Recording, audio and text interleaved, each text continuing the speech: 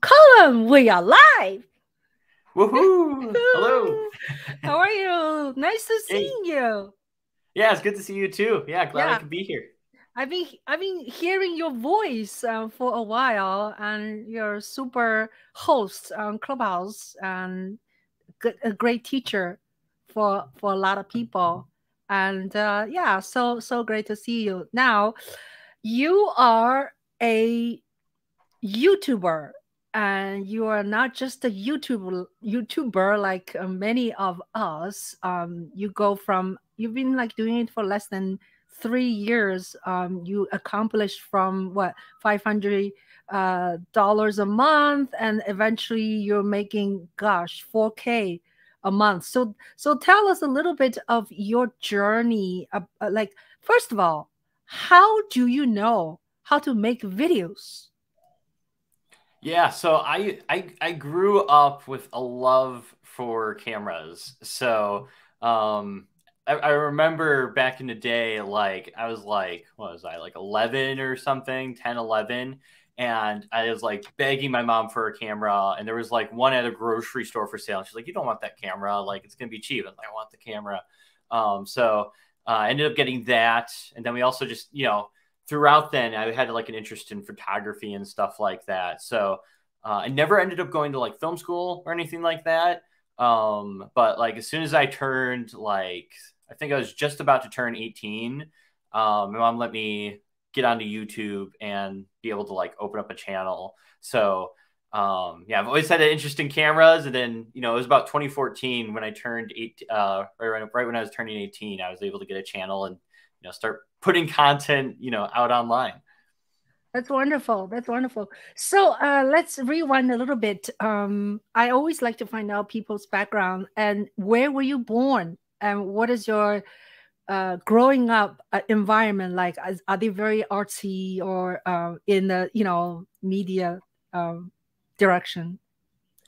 Yeah, so I'm from Milwaukee, Wisconsin, so the whole Milwaukee area.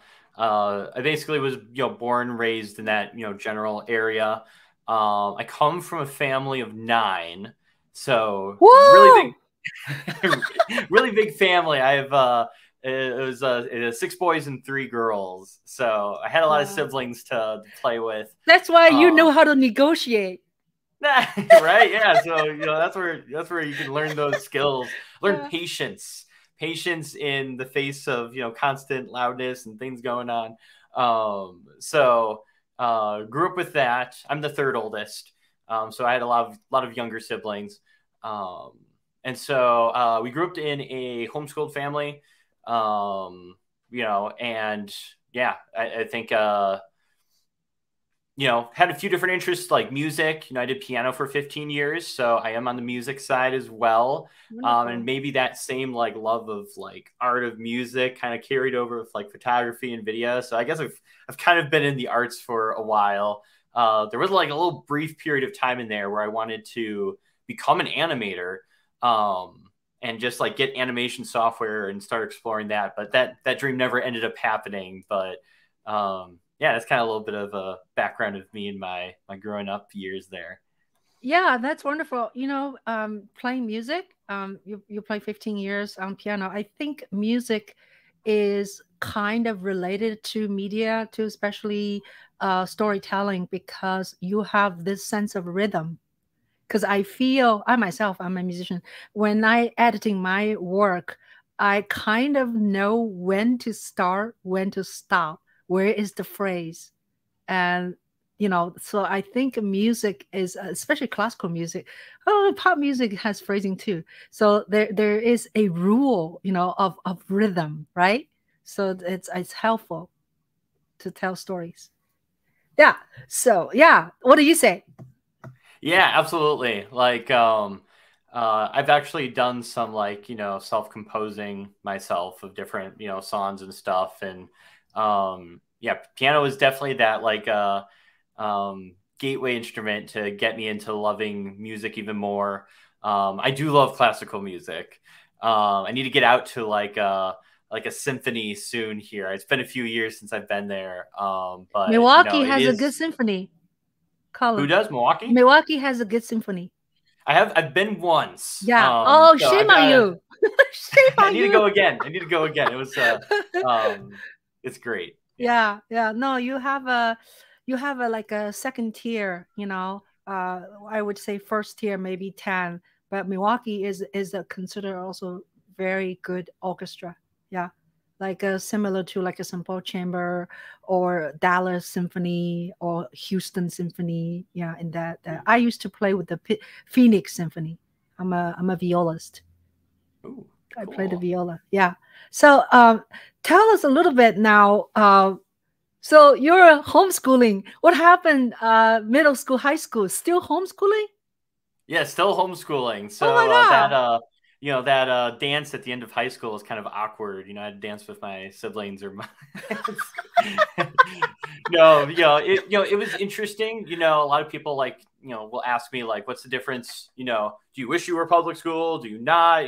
But I'm here where I am today, so yeah, I don't feel like it ever like negatively. You turned out to You be okay. I turned out okay, so I guess it was fine. So. Wow, that's wonderful.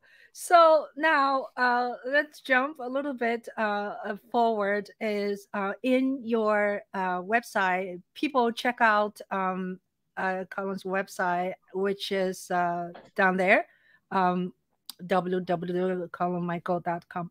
And you wrote very personally, you are a great storyteller. You said in April of 2020, I had a 2,000 subscribers on YouTube. Now, 2,000 is not shabby. How'd you get there? Yeah, so it was interesting. So, I've been on YouTube technically since 2014. That's when I was turning 18, but it was never like super serious. Like, I'd post content, but, it was nothing like, insane. And I've had a few channels between then where I was like, I'll try this, post content, didn't work. Okay. New channel, I'll try this for a bit. No, it didn't work.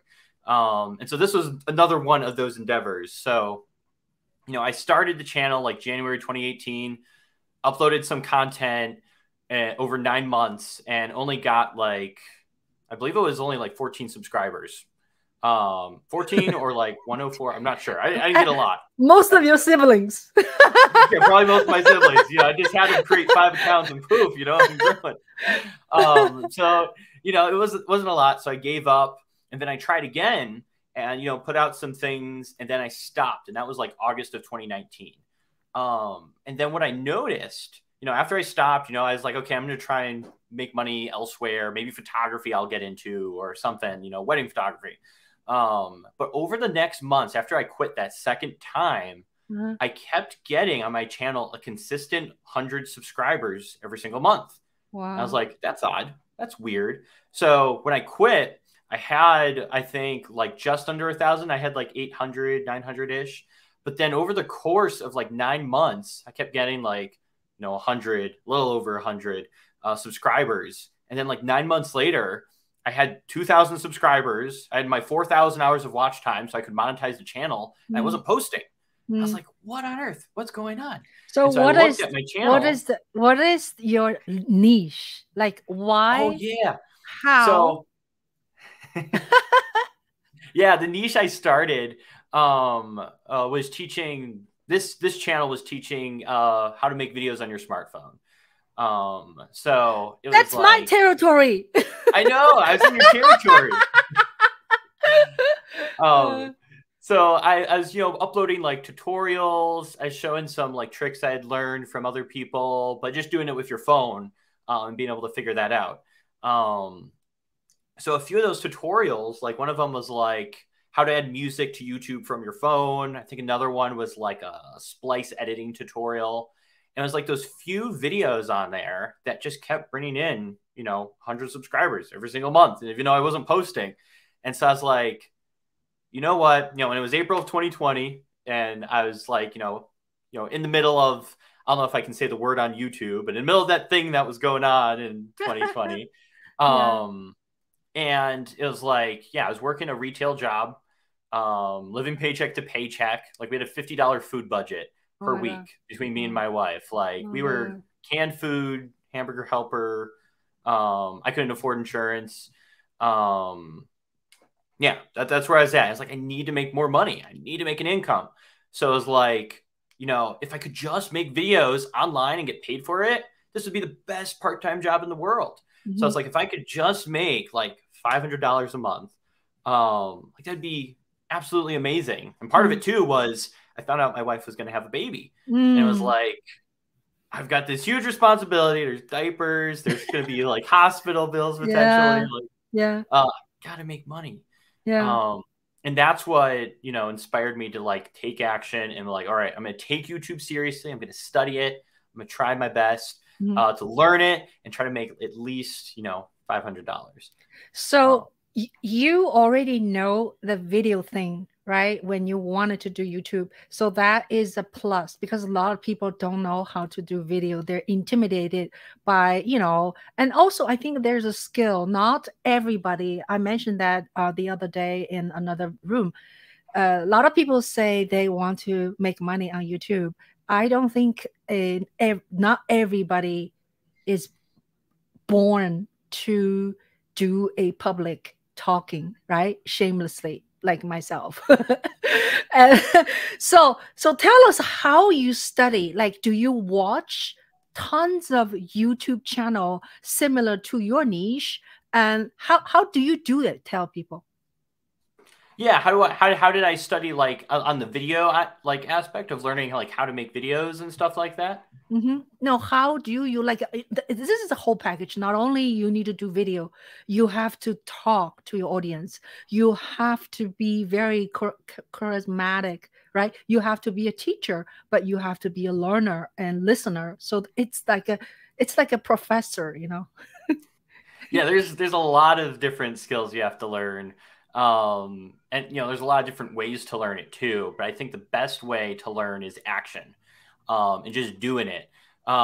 If you go back to my videos where I was teaching people how to make videos on their smartphone, like my early day stuff, I did not know what I was doing. Like my videos were really poor, but I was still teaching people what I knew. And yeah, that's what it was. And it was more of like documenting what I had learned along the way.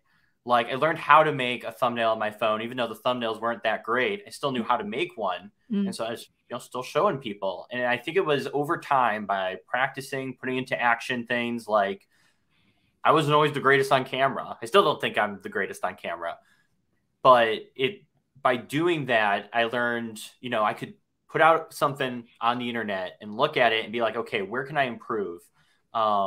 Maybe I talked too long in the beginning and didn't get into the content quick enough.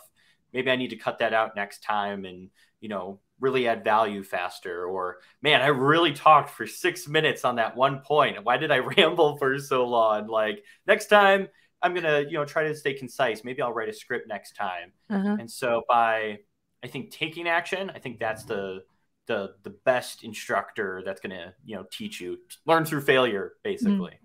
Yeah, very good. I watched some of your videos. I like the beginning. You have this countdown, 50, and the second. Yeah. Is that a easy is it an app to do that? And then you insert? I mean, how the heck you do that? Yeah, it's built into the software I use, which is Melon. So they just have like an intro and outro button. I can select a bunch of different countdowns. So I just click on one of those, and whenever I click go live, it immediately goes to the countdown, and then the stream will start right after that. Wow, that's awesome. That's awesome. Yeah. And in terms of public speaking, I mean, you did not go to public school, and do you think it's something in you that you are a communicator? You are or maybe it's a retail store helps. Tell us a little bit. Like, is that just because your personality, you're very good at talking to people? So, well, thank you for that. Um, it could be. So my mom always told me, "You are just so great at teaching people. You need to be a teacher one day." She would say because I would like explain game rules to like my siblings, or you know, being able to like instruct them in certain ways. Like my mom would see that.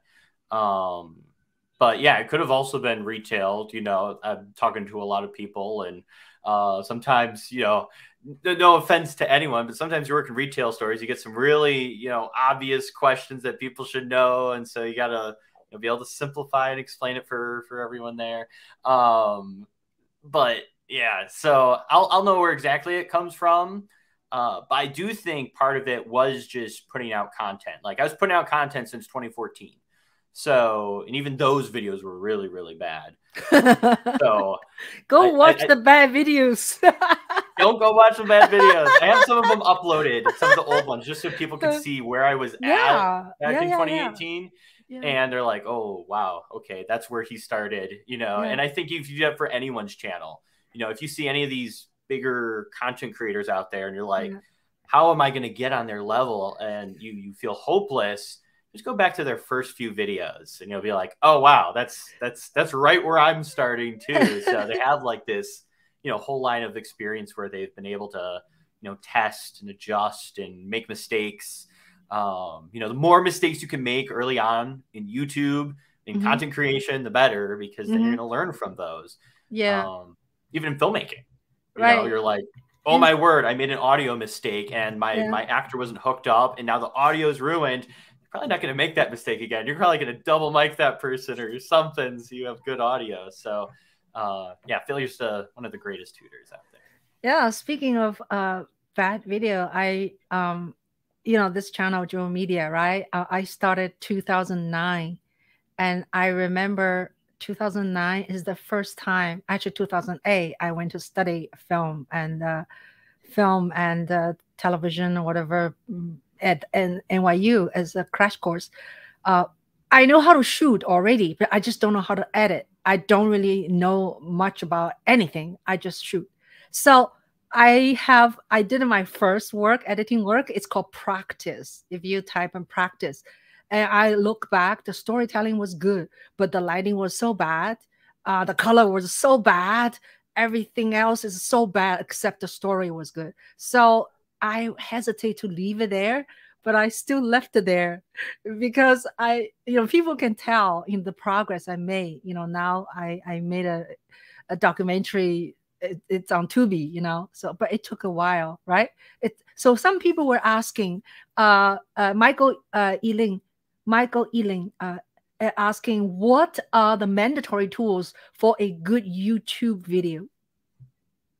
Yeah, I think the mandatory tools, I think the first one, and I know you're going to agree with me, Ching, is your smartphone. Like, just pick this up and start recording with it, because I think as long as you have your phone, like, and a less echoey room, like, you could start creating content right out the gate. You know, you could set up your phone by like a window, you know, if possible, pick a cloudy day so the lighting's pretty balanced. And then, you know, you could just record that. I think, yeah, the mandatory is, you know, you at least have a phone. I do think lighting is really important for really good videos. So if you don't have lights, stand by a window and you can get that natural lighting. And then if you do have money to spend, I'd probably get like a plug-in microphone, whether that be like a lavalier or you get a wireless one. Just because I feel like audio is such an important part, especially for like, you know, YouTube videos and stuff, that people hear you clearly. What are your thoughts, Ching? Do you agree? Smartphone, get started with that. Yeah, because everyone has a smartphone. Yeah, in my days, I started a video camera this big, you know, this big, very big, and then get smaller, smaller, smaller. Now I start to use cell phone like from 2016. It's very hard for me to go back to the very heavy ones. You know, you need a chip, you need a battery charge, you need to bring 3 or 4 battery when you go out to assignment. You have to bring big microphone. Oh my God, the list goes on and on and on, you know. So now I shoot everything on smartphone, and I think everyone has a smartphone, and you have that in your pocket, and you should use it and use it frequently. And the more you shoot, the better you become, because no matter how many sessions like this, right, we tell you what to do, or you watch like 1,000 YouTube channel, it's like if you want to learn how to change a tire, you need to fucking do it. Oh, sorry. you need to You need to do it, right? I mean, Yeah. you watch so much video doesn't help. So anyway, yeah, no, I agree with you. So what's our second thing? What is the second thing? So I think, yeah, other than just, yeah, getting your phone out and recording, I think the second thing for, what was it? Mandatory tools for a good YouTube video. Uh, I think a good YouTube video also starts with a really good idea, uh, which part of that I think involves knowing who you're making the video for. mm, So knowing that audience you're trying to reach. So when you have that in mind, because I feel like, you know, with videos, you're either you're entertaining someone, you're, you know, providing value like a tutorial, you're giving information, education. or yeah, or it could be like news, like you're notifying someone of like a recent event. So I Mm, feel like, you know, YouTube videos kind of fall into those three categories. So you know, understanding that person you're trying to reach, mm-hmm, and coming up with a good idea that'll actually add value to that person, and mm-hmm, that'll reflect in, you know, what you title a video, what you show in the thumbnail, as well as like what do you say at the beginning of your video to let mm, them know that they landed in the right spot. You know, if I'm talking about like the 5 best editing apps for iPhone mm, or something like that, you mm, know, I don't want to start my video off saying, "Hey, my name is Collin, and on this channel I do this. So I think you mm, should like and subscribe. And did you know I have a website?" And it's like, I just want the content. mm, mm. So I think, you know, making sure that once you do, you know, have that camera set up and you have that idea, that you're, you know, you are thinking about the, you know, the viewer, and you know, finding ways where you can add value in the information without it, you know, going so long. Right, right.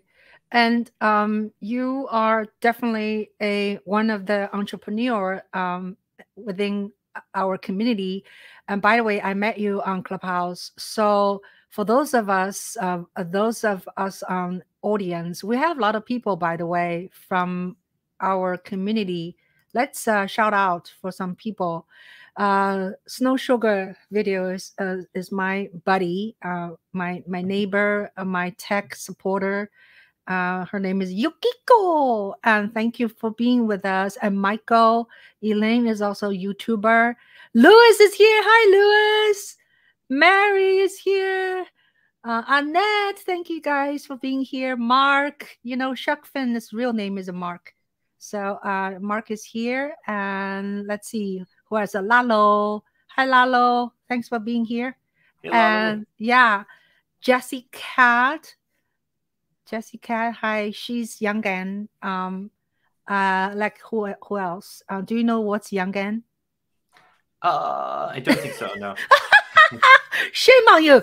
Yangan is my film. It's called My Yangan Diary. Yangans are people supported Andrew Yang when he was running for president, primary presidential 2020. So I have some Yangan here. Nick Rivera also canvassed with me. And let's see. Thank you guys for being here. It's nice to see all of you. Now, what was I saying? Oh yeah, tell us a little bit about your book. Can you give me the link again? Because I kind of screwed up. I don't know where they are. No, that's fine. Yeah, I can get it pulled up here in a Yeah, yeah, second yeah. here. So Um, so tell us like what made you to wanting to write a book and how that process um came about. yeah, so what kind of inspired me to do a book? I'm always looking for different ways where, you know, different avenues to explore. Like, you know, I've done video, you know, and photography and different things like that. Writing was one I hadn't gotten into yet. So, you know, I wanted to, first of all, just see that experience. What is it like to actually write a book, and that whole process of, you know, coming up with the chapters, writing the content in there, you know, uploading it on Amazon. And part of it is also like, I'll be honest, you know, the vainness of it, where Mm. it's like, you know, I have a book on Amazon. How cool. Like, so, you know, that's part of it. It's cool. Uh-huh. Um, so, you know, I put it together, and this was after I passed the 100,000 subscriber mark on Oh. YouTube. Mhm. So it, you know, what it encompasses is like, 7 strategies that I believe, helped me hit that 100,000 subscriber mark. So I put those into a book. And then I also kept it really simple too. Like, it's not like a super long book. You could read it in 30 minutes because, with it being the YouTube shortcut, I wanted it to be a shortcut. I didn't want, I've read a lot of books where it's like a lot of filler and there's not a lot of the good content spaced out. So I was like, why am I going to do that? Why would I write all this stuff in here? I'm just going to drop all the content here, essentially a glorified blog post. And, that way someone can pick it up, read it, and go apply those strategies to their channel. Yeah, that's wonderful. So I think also for yourself, right? Writing it down also it helps you to organize your thought, right? And it's good for your preaching or teaching or spread the word, isn't it? Yeah, just having something, on Amazon kind of, puts me out there as an authority.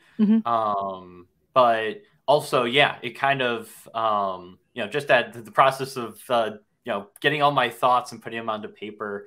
I'm not the world's greatest writer. It definitely does not come, that part does not come to me naturally. If my teaching skills come naturally, the writing doesn't. So, I pushed through it. I, took the time each day to work on the project, and took me a while, but I was able to, get it out. Yeah. So everybody go buy Collin's book. It's only $1. What, Yes. 14?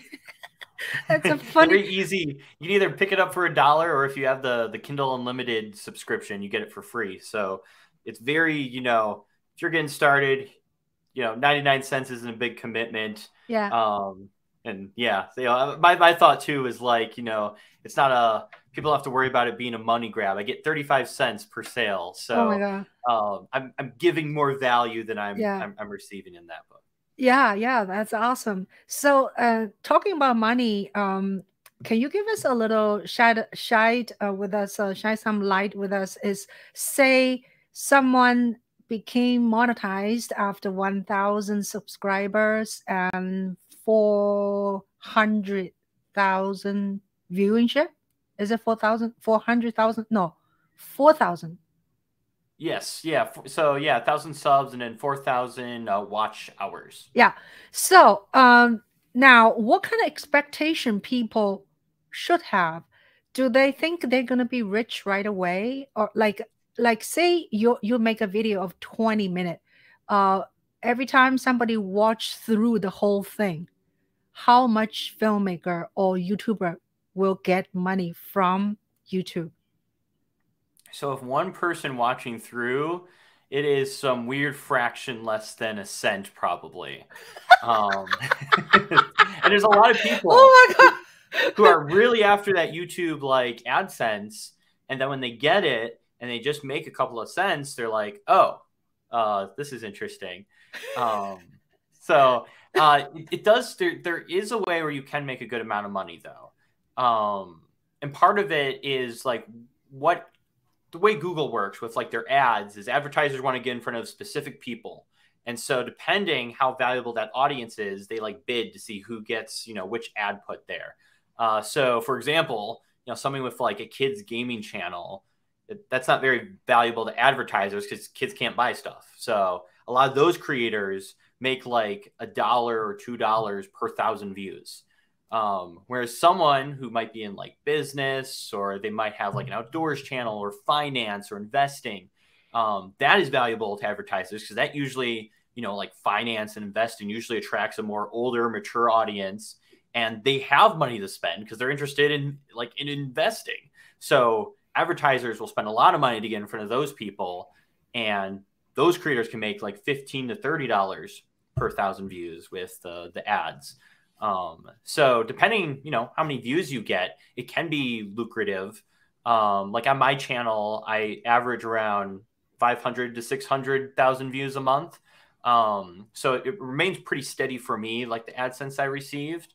But I think the real goal with like getting monetized on YouTube, is being able to either sell other people's products, like through affiliate marketing or brand sponsorships, or to create your own products through like courses like my digital book, or physical products too, because you can sell those as well. So I think that those are the more lucrative sides of when it comes to YouTube. Yeah, yeah.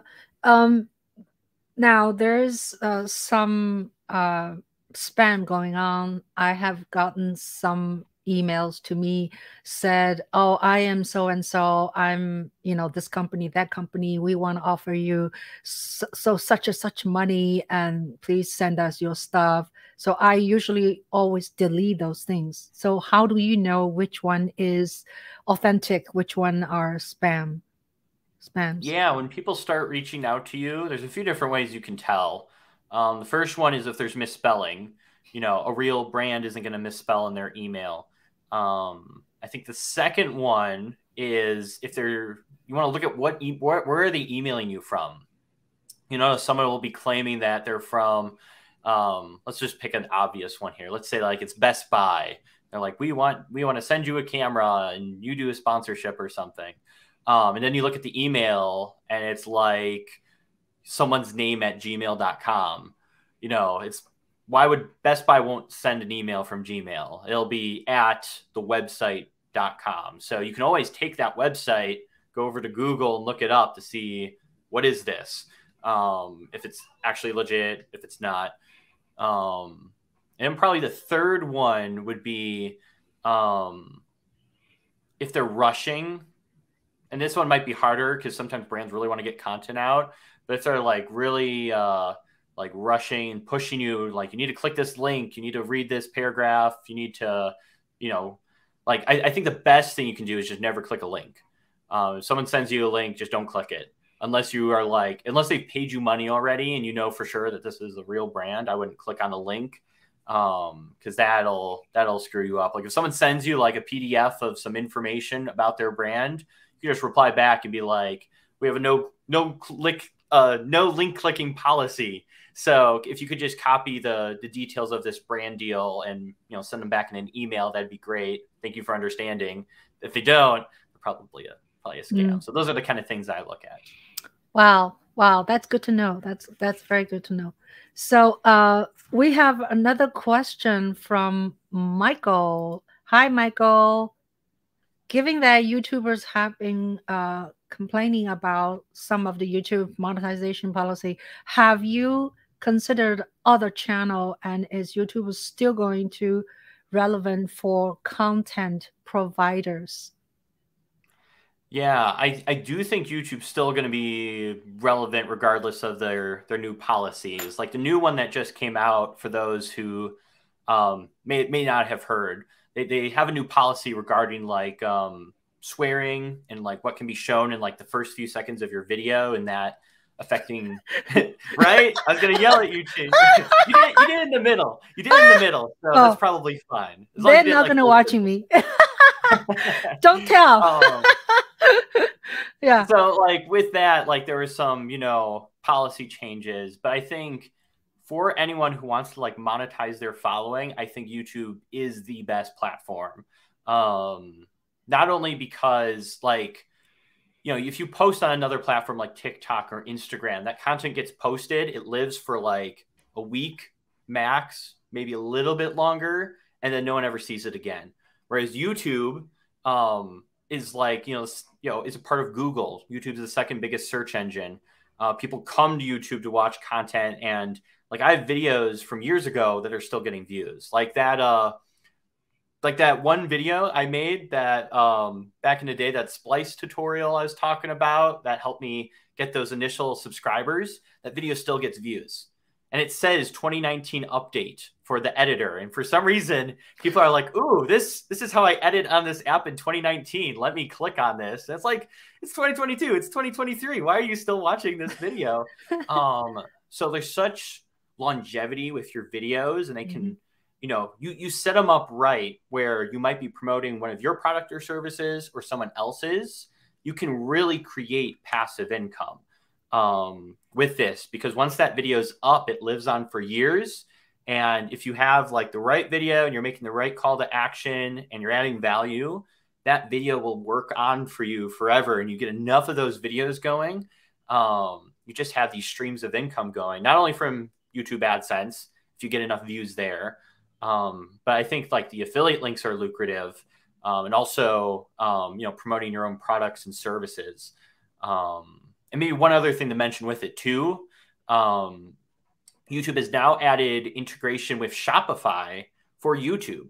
So now what you can do is you can sell your products and services on Shopify, and they'll actually be tagged underneath your YouTube videos.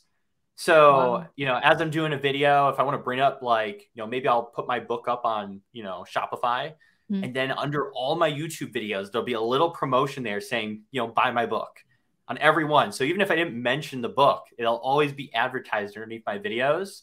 And what I've heard from creators who already have their products up, like they're just getting sales just because, people watch your content, they grow to like and trust you, and they're like, hey, this guy's selling a product, he's selling a Mm. service. They can click that and be able to purchase for you. So, I don't see YouTube going anywhere in the next, like decade. And it Mhm. just continues to grow, and they keep offering more opportunities for people to monetize. Yeah, so very good, very good. And that's good to know though. So there's so many different ways of doing business with YouTube because the visibility of YouTube, like you said, is longevity, and also people do spend time, right? They sit there, they can watch a longer version of a video, where TikTok is they expect to just watch a short video. Now, I have a question myself. Is I kind of know, but I don't know. Is I understand two important thing to get viewer to click your content is one of them is thumbnail. So how and what how do you do thumbnail? Yeah. So, um, for thumbnails, yeah, that's one of like the three most important parts of getting someone to click on your video. So I think the key with thumbnails is you want it to be simple and easy to understand and just very clear. What oftentimes happens, and I know I made this mistake in my earlier days, is I had just too many things going on in my thumbnail. Like I had this logo and I had this text here and I had all these photos and different things like that. But once I simplified my thumbnails and didn't put so many elements in there and just try to either communicate value or provoke curiosity, that's what caused my thumbnails to perform really well. So I'll usually stick with three elements. If you can see on screen there, like I'll have myself on the side so people can recognize my face. If you have your face in a thumbnail, it usually works really well, because if your video ever pops up on the homepage and there's all these videos there, they'll be like, oh, hey, look, there's Collin's face. He has a new video. I'll go check it out. So that's one element I use. I usually also use like a logo or something. So you can see I have like a YouTube logo. I have a CapCut logo there. And then I'll put a little bit of text underneath. So I Is usually it keep it. Oh, is yeah, it go a ahead. problem? Sorry, is it a problem to use the YouTube arrow? Like, would they mind? Are there copyright issues? With the YouTube arrow. Yeah, like the red thing and an arrow. Oh, Yeah. yeah, you should be fine using that. Like I grabbed, if you see that YouTube logo I have up, like that was just from Canva. I believe you can use it for free right from Canva. So it's like a Uh-huh. free stock image. Yeah. I've never run into issues if I use someone's element on a thumbnail. Uh-huh. I'm also not a legal expert, so don't quote me on that. But I've never had issues personally. Like, I've never had like CapCut be upset that I'm using their logo or something like that, because it's kind of like fair use realm ish. Um, but yeah, so I'll sometimes have the logo there, and Yeah. then I'll have text. Now usually I'll keep it to like 3 to 4 words. Yeah. Yeah. I won't go too far out of that, because you got to think there's all these different thumbnails competing to get the viewer's attention. So you have to be able to communicate the value the video is going to provide in a really short amount of time. So if there's too much going on there, like if I had too much text, Yeah. someone's not going to sit there and read it all. They're just, like half a second looking at it. So if someone looks at this, like my CapCut tutorial there, they can look at it, see the CapCut logo, see editing tutorial Yeah. 2022. They're Yeah. like, oh, I know what this video is about. This makes sense. Yeah. That's awesome. And can I can I have a tutorial, just very short from you? I learned so much from Clubhouse, right? So I've been doing what do you call? Um, I've been doing oh, by the way, this is my channel. Hey, this is you. You see YouTube's new interface is very tricky. Videos, shorts, live, and then the rest. So that I have to make videos now once a week. I do live anyway. So this is my live. My live has a little bit more consistent. What do you think? Yeah, so the two photos on either side, I have seen that a lot in different interviews. Um, the one thing that might I will like the text with the photo background. It kind of feels like almost like it shouldn't be there. Um, like it almost feels like the text needs its own spot. What usually is the best thing to do? Because even though I've had experience with thumbnails, like every channel is going to be different with thumbnails, and I'm always learning as I go on further and learn new things. But one thing that has really helped me with thumbnails is looking at other people either in my niche or creating the same type of content as me and looking at how they did those thumbnails. So what might be the best strategy to do is look at some of those top interview, their podcasts have a lot of interviews. Kind of look how they do their thumbnails. Like you'll see they'll have like I'm just thinking of, for example, like Impulsive's a really big podcast out there. Like they'll have like a colorful background. They'll have like the person they're interviewing on one side and then the other person on the other side. And then sometimes in the middle, they'll have some like text or different elements or something like that. Mm. Or Collin and Samir are another Oh, popular can like you can interview. you can you type one, and then we can take a look. Now, do Oh you yeah, so what is your suggestion? My thumbnail, is it too busy? I think it looks too busy. Um, and Samir, I think that's the other one there. I think it looks a little bit busy with the text in the background there, like the yellow text. It kind of like mingles in with your photo there. So I wonder if I can pull up a good. Yeah, you Um, you send it to me, then I can post. You send, yeah, all right, you did already. So which one? Oh, impulsive. Okay, impulsive. What is impulsive talking about? Yeah, it's like a general. It's like a podcast by Logan Paul. It's one of the bigger ones out there. They do a lot of different interviews and stuff. Oh, Um, but that's their main thing is they interview people on their podcast.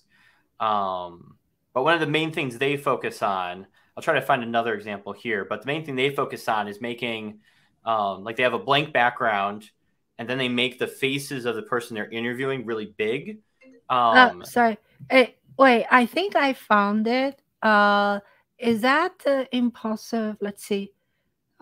There's like a two people, right? Two heads, and Yes. then they. Oh, okay. Oh yeah, that's a very big head. Yes. So they make them Big really head. big because, whoever you're interviewing, Uh, you know, they're, they're using their name in the title and stuff. But yeah. because their heads are so big, you can Yeah. easily recognize, oh, hey, that's Logan Paul, the interviewee. And oh, look, Okay. he has this person on there, related to, whoever they're interviewing. So the people who Oh, like the person they're interviewing yeah. sees that person's head really big. And they're Oh. like, oh, I recognize that face. And then they see the But title on the. who's interview who? Oh, so the girl is interview guy. Okay. So So the guy on yeah. the right is the main interviewee. Oh, okay, okay, okay, Yeah. okay, okay. So the left person always is an interviewer, right? Yeah, Okay, okay, usually for those. okay. Cool. But for them, that has worked really well for them and their strategy, and they just keep repeating that process because it's getting Uh, them views. uh-huh. Um, but Yeah. with that, like you got there's not too much going on there. It's basically just the two faces. So they're using Uh-huh. like two elements there. Oh. Um, out of the three max that's usually recommended for thumbnails. Um, so even something like that, was trying to find But you know what? I see one imperfection, impulsive in their what do you call thumbnail. The timer covered their brand. Do you see it? Yeah, I do see it. Yeah. I They do should have wonder. put in the left. They should have. I think that their reasoning behind it, they do upload on a lot of different platforms. Uh-huh. So they're probably reusing that photo on a few different ones for their podcasting and stuff. I see. So I think they're probably just reusing it. But yeah, normally you wouldn't want to put anything over there because the timestamp just covers it up. No one can see that writing there. Right. And also, is it possible? Not possible. Is it a kosher? See, right now I'm clicking on their video, right? Has nothing to do with the thumbnail. Right now, it's two guys talking. Mm-hmm. So it's not the girl and the guy talking. So I'm just questioning: is the thumbnail has to be coming from or relevant to the content? It should be relevant to the content. I'm not sure if in that video they end up interviewing her or they just didn't show the person they're talking to. At least in that one, it looks like they've got the guy they're interviewing. Yeah, this one.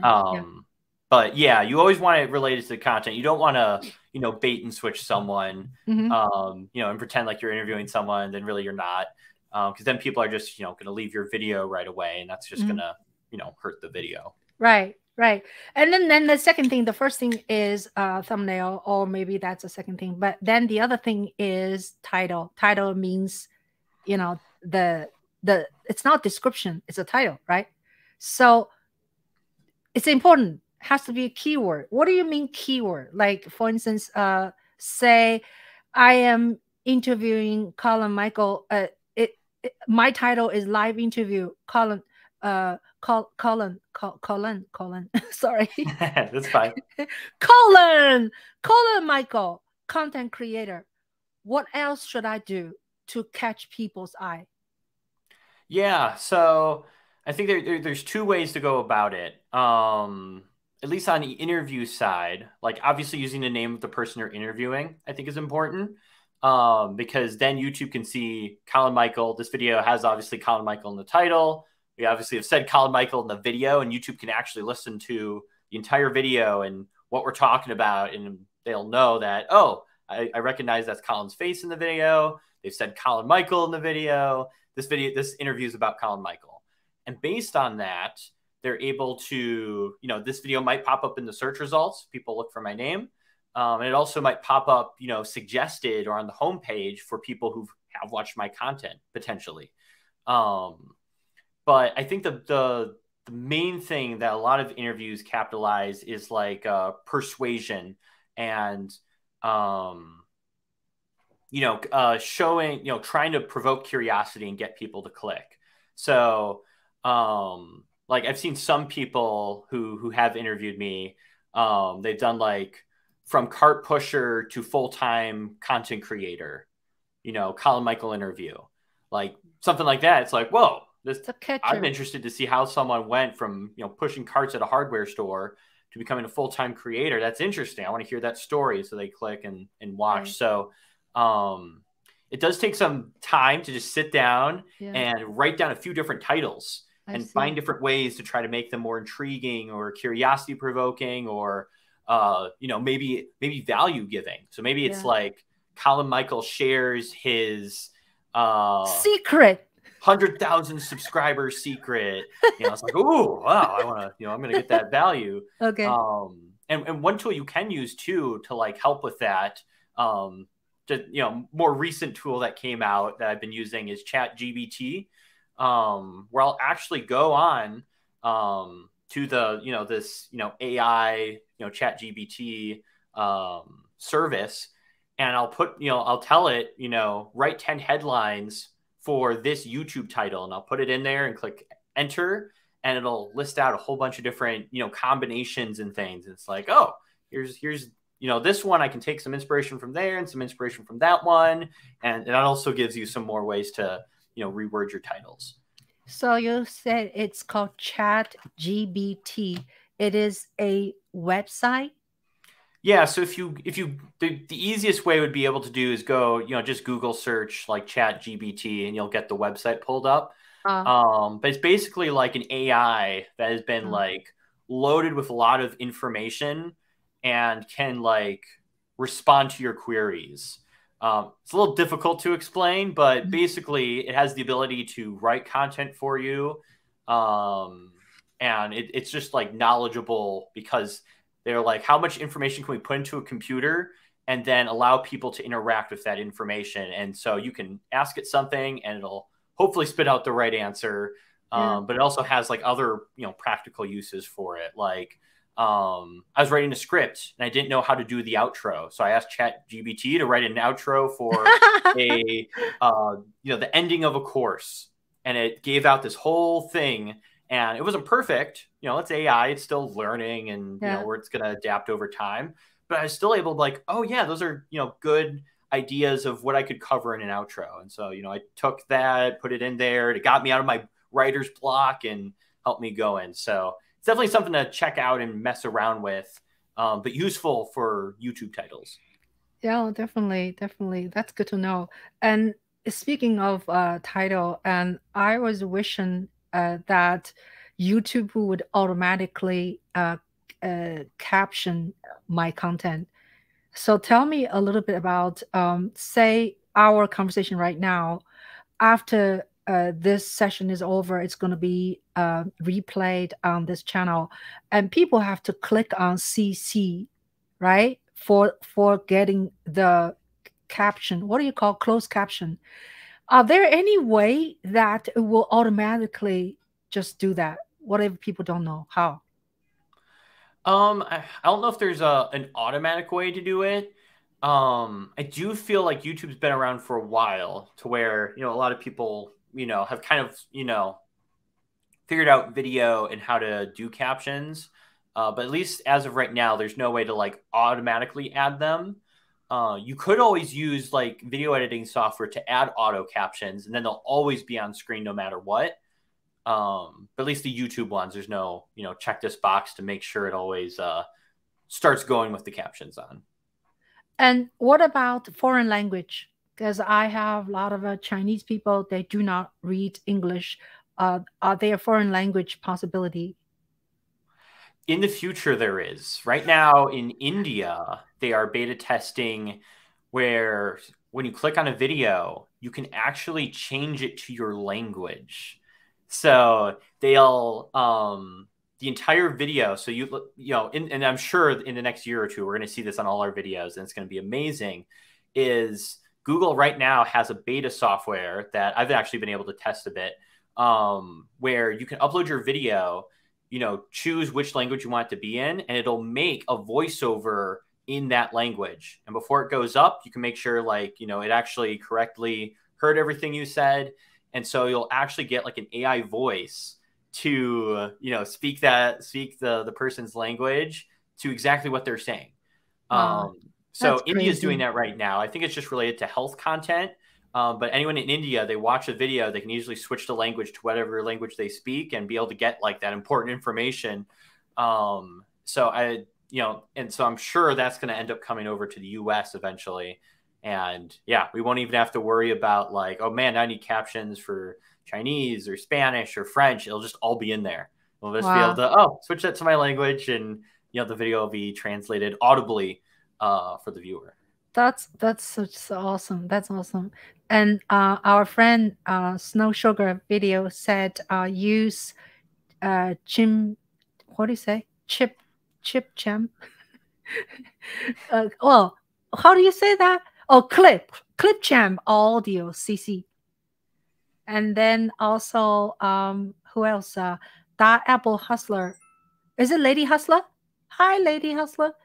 Power Direct. Is that an app? Power Direct.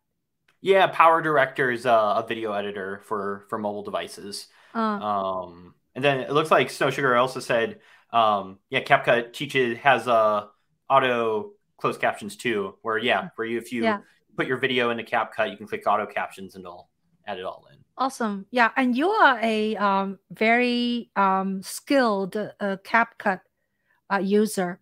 So tell us a little bit about. It seems like that app has so many features. Yeah, so I think the reason why is it's actually created by ByteDance, which are the creators of TikTok. So they've got a lot of like, all the TikTok funding behind them. And I think they've also just learned from people using, TikTok as itself and their whole creation process over there. So yeah, they've piled that thing full of, features that some like professional editors don't have. Like for example, the ability to remove a background without a green screen. Like a lot of the like, Premiere Pro or Final Cut Pro, which is what I edit with mainly, like I have to have a green screen and there's CapCut just removing it for me without a green screen. So yeah, I there's a saw lot of you had powerful one. features. I saw you had one with two-person dancing. Oh yes, yes, I do have that as well. Yeah, you can duplicate yourself. There's so many cool things you can do in there. Yeah. Now, tell us a little bit. Now, I mentioned earlier that YouTube has like this interface now with videos, shorts, and live. Do you like that or do you not like that? Tell me. I do like it. Why? Mainly because back in the day, if you uploaded a short, you couldn't make a thumbnail for it.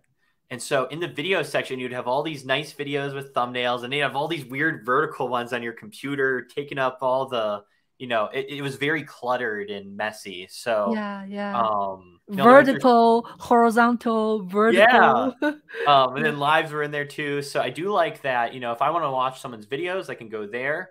If I want to check out a previous live stream, they're all organized. Then if I just want to watch some shorts that someone put out, I can just go to that section too. So I just think it keeps everything, clean looking. Mhm.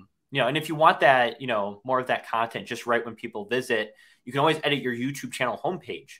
And create playlists of content. So if you want people to, you can always just rearrange your homepage to look how you want, but then at the same time, it's also, organized in a way somewhere else.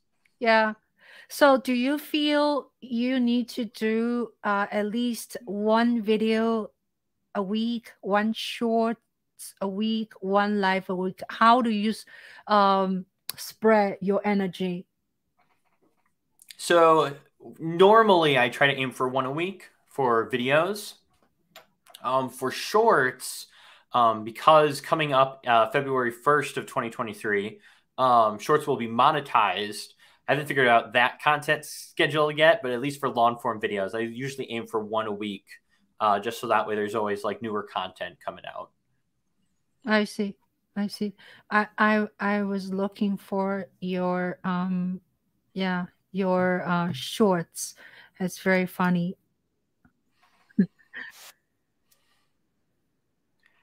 Yeah, I've got a few interesting shorts on there, a lot of editing tricks and stuff like that. Yeah.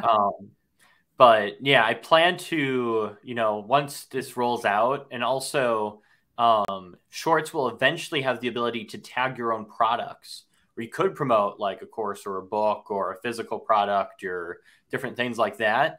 And I think shorts are a really great way to grow your channel if you're starting out, because it doesn't take a lot of time to create a short. And you have a huge potential for it to, get a lot of views.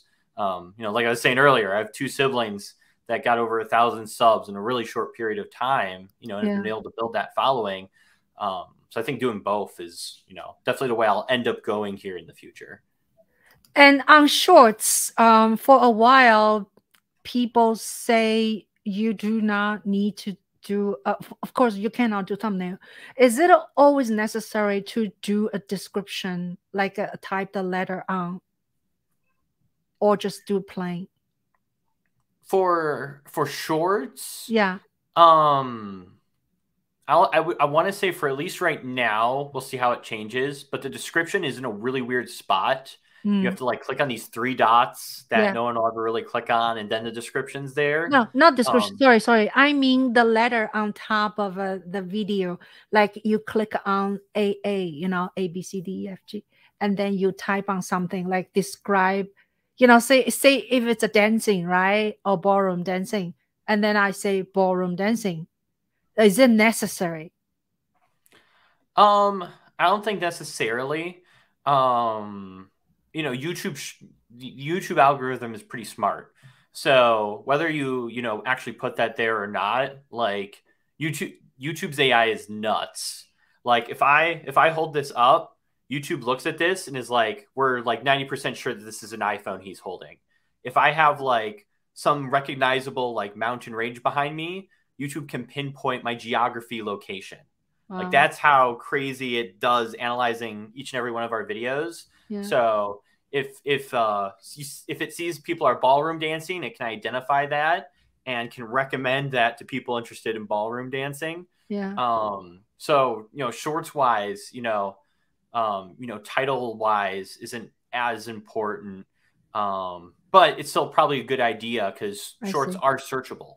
People can search for those and find those. I actually get a lot of views from shorts from search. So it's still probably a good idea to have whatever the video is, be in the title. Yeah, and looking your shorts, right? First of all, I look at the dates. For me to know which date, I have to go click on the three dots, and oh, not this one, and then somehow, oh yeah, I have the to biggest social media strategy that TikTok is teaching everyone is to replicate what is working on platforms. TikTok has taught us and that I if go something's trending, we make it in our own way, and all that's doing is we're just. But anyway, my point is, it's actually, in a way, it's good because I can tell from this interface that how often you do this. Right? Right, yeah. Like I'm sure they'll update it where they'll have like dates of whenever content was posted. Okay. But even still, I think a lot of people aren't necessarily looking at dates. They're more of looking at, okay, what content are they actually putting out? Yeah. And if it's like a video I want to click on. Yeah. And also in this in looking at your shorts, you talk about video game, you talk about video viral, and you talk about different things. So, but one thing is consistent, you're pretty much, your face is right there, most of them, right? So that's important, I think. But you're not talking about one niche, right? So usually, like, a lot of these are in the video editing spot. It's either I'm talking video editing, or I'm usually talking about like YouTube growth, because those kind of like mingle together.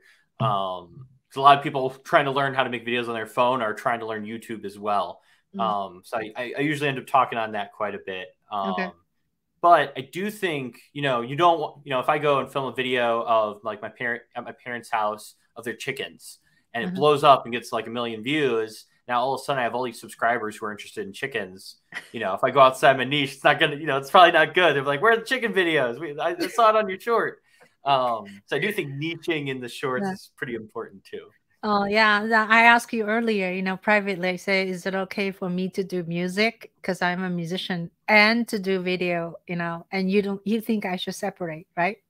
Yes, yeah. So that way, if people enjoy the shorts on music, they'll subscribe and then they'll watch those shorts on music. But if they subscribe for music and they get filmmaking, they're like, I want to be a filmmaker. I want to hear you play your music. So I think keeping them separate, and it's easy enough to just make a second channel too. I think that'll ultimately help you, grow more and get more people to watch your videos. Yeah. Thank you. So we have our friend Nick Riviera bought your book. Thank you, Nick. Yeah. So you guys go buy the book. It's only $1. It's not even as much as a coffee, What can you do by $1 these days? Oh my God, parking maybe in Queens. You can't even get a candy bar. You can't even get a candy bar for $1 anymore. No. So yeah, hi Nell. Nell is my film's poster designer, and another Yangan. Thank you guys so much.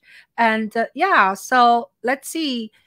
Anything you guys have any other questions? We are going to wrap up because it's after 1 hour. Oh, I wanted to ask you, tell people when do you talk on Clubhouse? They should come on to Clubhouse. If they don't, it's their loss. They absolutely should come to Clubhouse. So tell us why people have to go and visit Clubhouse. you should visit Clubhouse, because not only will you can do the comment thing, but on Clubhouse, you can actually come up on stage, you can interact, you can ask questions, but also just all the other people on Clubhouse. There's a lot of people there who are even more, knowledgeable than me, sharing their insights and stuff like that. So when you're a part of that, not only is it social, but, there's just so much valuable information you get from that platform. I've gotten such a great, return on investment from being there and made some great friends. So, surrounding yourself with people who are either where you want to be or where you want to go, or who are also, have those same goals and ambitions. It's amazing. It's amazing. More people need to be on Clubhouse. How did you get on? I got on back during the craze where it was like invite only. So my brother, he had a friend invite him, and he was like, "Oh, I got it. You want to get in?" I'm like, "Yes." Yeah, that was back then. It was even crazier than it is today, because you'd go up on stage, and the person next to you who's like speaking, you can interact with, has like 1 million subscribers, and it's like I can just talk to this person, interact, ask them questions. And there's still a few of those people who come on the platform still. It's not as crazy as it was back in like 2020, when no one had anything better to do but be on their phone and talk with other people socially through an app. But still amazing. It's really great. Yeah, that's wonderful. And tell us, when is your room?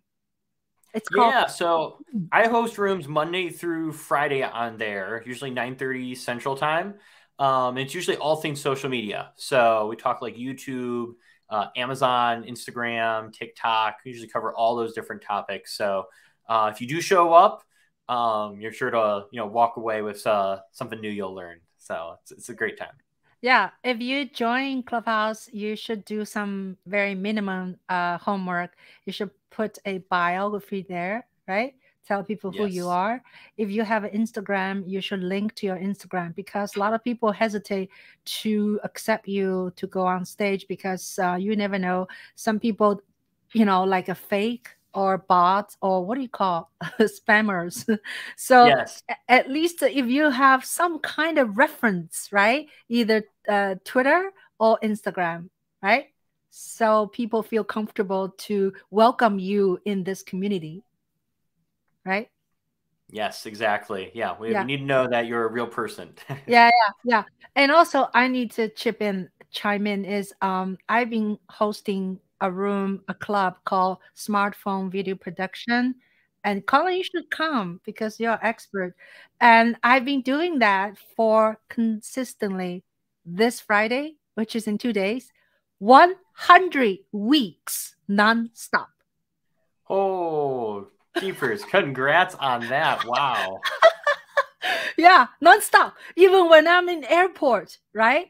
I hosting it. Even when I'm in Greece, I was in Greece joining a festival this summer. I still host it. So talking about consistency. Yeah, that's some serious consistency there. Yeah.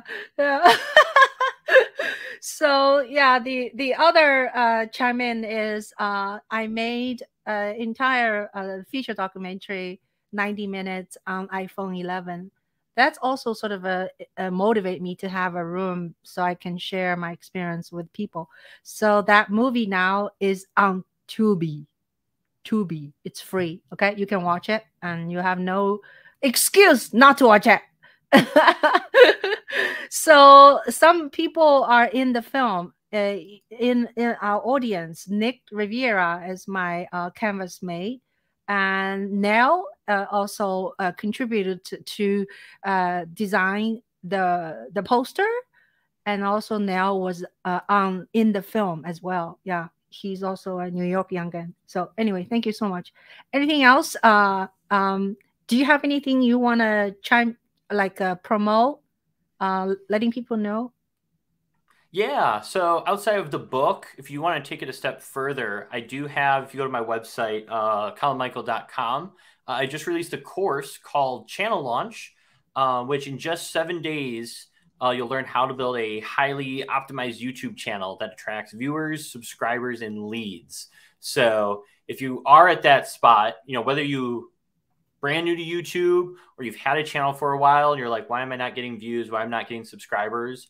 I'll walk through, the whole process of how do you make your channel page optimize, your videos optimize, ranking videos in search, just sharing that full process. So that way, you start on a really good foundation and can get monetized. So yeah, I'm super excited about that. I've been putting a lot of work into it.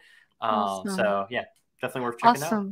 Awesome. And before we answer Nell's question, I actually have another question for you. Is that check Collin's website. There is a button called join now. It used to be something else. Join means you support him, you become a member. So I kind of like fill the form, and I'm hesitating to do that because I feel like I'm not comfortable doing that. So tell us a little bit of how that works. Yeah, so the join button, if you set it up on YouTube once you're monetized, yeah, it allows people to support you. It's basically a membership you can set up. So if you want, like I had it enabled for like $2 that people could just support me on a monthly basis if they want to, and they're enjoying my content. You can make more tiers where you can have like exclusive content or, exclusive group. You can go, add more expensive tiers. The only downside is it's a 70-30 split. So YouTube takes 30% of whatever that money is. So, which is quite a lot. You got 30% there, you got 30% from taxes, you're left with 40%. If you end up keeping it all basically. So, I just have at least that part enabled just because, and people they'll just do it. You'll be surprised that there are people out there who are like, yes, I enjoy this content. I want to keep seeing it going. And they'll be a $2 supporter. And you get enough of those, it's a little bit of extra income, another income stream that exists that, can help you keep making content, keep making a difference in the world. So, yeah, I was just looking for your, so this is the button. Can you see it? Yes. Okay. Yeah, that's join. But it used to be not this word. It's something else. I forgot. So anyway, yeah, if you want to support Collin, and feel free. And I am going to also try to do that, but I still feel not very comfortable. I'm having a hard time. I grew up in communist country. We're supposed to do things free for people. Like communists, right? You're supposed to serve people for free. Nell has had a question, and after that, we're going to do a rapid fire, and then we finish hopefully before 6:20 maybe. So what other platforms besides do you recognize for anyone looking to spread out their video content? Yeah, so other platforms outside of YouTube, TikTok is super easy to get your content like seen by a lot of people. Their algorithm's really good at promoting stuff. Facebook, I think, is still worth it. Facebook has their own creator programs going on, so I do think you could try that as well. But I think, and then maybe Instagram Reels. Those are usually it's Meta, TikTok, and YouTube all battling it out. So I think those are the main ones if you want to be seen, to put your content up on. Maybe one other, darn it, what is it called? Pinterest. Pinterest is another one. I was thinking of a different one. Mark said Facebook, Instagram Reel, TikTok, Instagram Reel. Mark, where's your Instagram? I want to see it. Pinterest, LinkedIn. I always bug Mark. Yeah, if I think of it here or see this here, I'll let you know. But I mean, those are a good start. Those usually have like the majority. Oh, Rumble. Rumble's another one you could do. Rumble exists out there where you could upload videos as well. That sounds like an action movie. Right? It's like for people who do swear at the beginning of their videos, they could upload on Rumble. Rumble has very low restrictions over there where you can still make money from your videos. So yeah, that's another option. Sorry. I have so many questions. So tell people a little bit briefly, what is Amazon, which is we talk about a lot on Clubhouse. Amazon? Yeah. So, well, influencer. Amazon, more specifically, like the Amazon influencer program. We can briefly talk about that. Definitely check it out and explore it. But basically, Amazon now has a program where you can upload videos on products and get paid a commission if people watch your videos on Amazon. So, if you're thinking about buying an iPhone, you scroll down, you might see my video on the iPhone talking about, my favorite parts about it. And if you watch that video and then make a purchase on Amazon, you get paid a commission. So, not necessarily like the greatest platform to re-upload content, but it's also a really good income stream if you can, get in. Normally you need like at least 2,000 subscribers or followers somewhere. But it is very lucrative. It's very easy because Amazon's driving all the traffic to you, and you just make commissions when people watch the videos. So very easy. Are you going to do it? Are you going to do it? Yeah, I'm in it already. Oh my God. Yeah. So I've got like pretty close to like 450 videos uploaded on there. Wow. So I've been cranking them out over the last few months. So, and yeah, it's great. We like to say on Clubhouse, it's life-changing money, like thousands of dollars a month. And you're doing nothing because Amazon's bringing all the traffic to the products, and you're just that little push at the end of them buying that says, here's my thoughts on it. This blue color I like. It takes good pictures. I recommend it. And that's like the end of the video. It's not super fancy or anything. If you want to explore it, you can Google Amazon influencer program. Yeah. You can also, if you click on any product and scroll down a bit, you'll see a video section. When you click on those, it'll say earns commissions in like the top corner. Those are Amazon influencers. And that's just, people talking about all the products in their house and how much they love them. Wow, that's like a very quick way of making money. And you know what? I have. Oh, by the way, subscribe my YouTube channel, please. I have a 5,000. I don't have 150,000. Okay, but I have 5,000. That I worked really hard. I applied for the Amazon thingy. I was not qualified. So tell me why. You have the YouTube channel? Yes. Yeah. Okay. What you might have to do. There is a way to contact Amazon. We had someone in our group who had 400,000 subscribers and couldn't get in.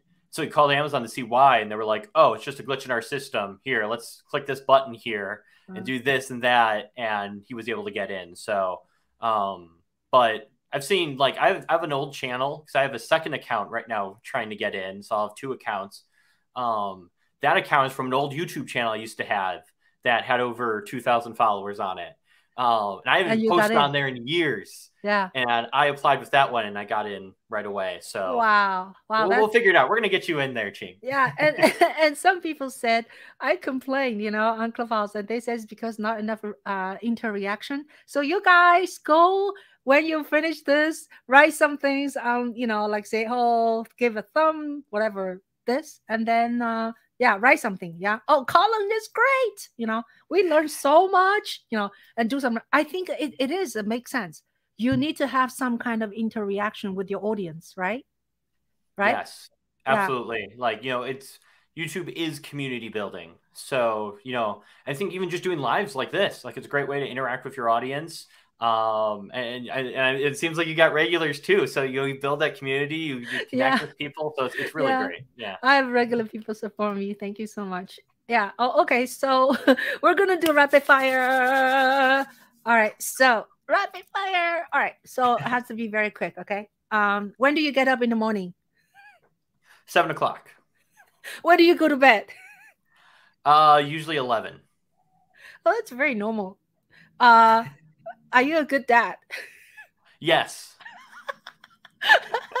Is your child a terrible too? Yes. Are you a romantic husband? I wish I was, but my wife says I'm not. Oh, that poor wife. What is your favorite drink? Coffee.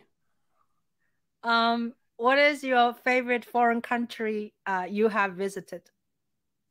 Peru. Wow, that's exotic. What kind of a cuisine you like the best? Mexican cuisine. Oh, very nice. Which book you read mostly recently that you will recommend us to read? I have been reading or listening on Audible to, let me just double check I get the title right. Cashvertising. It's all about persuasion and marketing, and it has been super interesting. So if you won a lottery for $20 million, how are you going to spend it? I would give it to Ching. I'd give it to Ching. She can make more films. I would probably, if I'm being honest, I'd probably just retire. And just pursue projects that I want to do that don't make monetary sense. So, in terms of Amazon, do you feel that it's not artistically rewarding, or you don't really care? It is not artistically rewarding. It is very dull. But it is rewarding. It is rewarding. I know. I feel I have a mixed feeling about that. Yeah. So if you retire, where would you like to go? And is it mountain or with the water? Ooh, I'm gonna choose water. I feel like I'd like to retire and be able to just like fish and live homesteady. So I'm going with water. Okay. What's your favorite color? Does black count? Yes, of course. Then black. Oh, okay. That's very classic. Yeah. I'm glad you didn't know wear black, because I asked people to avoid two colors on television or screen, white and black. So, yeah. Yeah, you wear a blue. Well, inside is off-white, so it's not white. Okay. Yeah, so I just thought about a question, then I forgot. What is your junk food? Favorite junk food? Favorite junk food? Cookie dough. We have a local gas station here that's really big in Wisconsin called Quick Trip. And they sell cookie dough in like a container, like a little cookie dough balls you can eat. It's like the greatest thing in the world. If you ever go to Wisconsin, you got to get it from Quick Trip. Wow. So, do your family, you have 9 siblings, right? Including you. Do you guys see each other? Yes. Most of them live locally. One just moved away a few hours, but almost everyone's in the area. Okay. Last question. What kind of advice you're giving to people who want to become rich instantly on YouTube? What would you say? If you want to get rich on YouTube, I believe I'll refer to a Thomas Edison quote, because I love Thomas Edison, which is, genius is 1% inspiration and 99% perspiration. You can have the idea, that's the 1% of starting a YouTube channel, making money on it, but it's 99% perspiration of executing, putting in the work, making mistakes so you can learn from those. That's gonna, be able to grow your YouTube channel. Wow. That's awesome. Well, thank you so much, Collin Michael, to be here with us and shed your knowledge and wisdom and tips to us. And thank you so much. And I'm sure all these students here and later on when they watch replay, they are going to gain a lot. And you don't have to subscribe. Collin's channel, he has, how many people follow you? I've got 157,000. Oh, right, that's now sickening. Anyway, yeah, subscribe to his channel, learn from him, and also subscribe to Ching and give her some engagement so Amazon will take her in. So thank you so much. Okay, so I'll meet you tomorrow morning at 9:30. Yeah, virtually, Voicely. Voicely. And you will all, everyone in the chat's going to join us. We'll see you over on Clubhouse. You're going to download it tonight. We can't wait to have you there. Yeah, thank you so much. Okay, you guys, I really appreciate you all here today, our audience, and see you very, very soon. And next, on Sunday, I'll be interviewing Doris. Doris is a filmmaker I also met on Clubhouse. Yeah, And yeah, it should be very, very fun. And next Wednesday, I'm going to also very many filmmakers. What's her name? Oh gosh. Oh, it escaped me. You'll see in the it's another filmmaker friend. Tamika. Yeah. So thank you so much. Okay, we're gonna say goodbye. It's overtime. Okay, bye. Thank you. Ya. Bye, everyone. Thanks. Click leave studio. Bye. Have a good dinner. All right. Great stream. Thank you so much, Mark. And thank you, Louis. And thank you, Nick. Thank you all for watching. And thank you, Yukiko. Thank you, Nell. And thank you, more people on this panel. And thank you, Sean, for watching. Thank you, Lady Hustler. And thank you, Colette. Thank you. Colette is here. And also, who else? We had Lalo was here. Annette was here. Thank you. Mary, thank you so much. Thank you all. Thank you, Kat. Yeah, thanks so much. And I do this talk every Wednesday afternoon, 5 p.m. Eastern time. So come back to see us. And yeah, and also sometimes Sunday afternoon, 5 p.m. Okay, bye now. Thank you, Michael. Let's see. Thank you, Sean. Okay, I'm going to click on that end broadcast.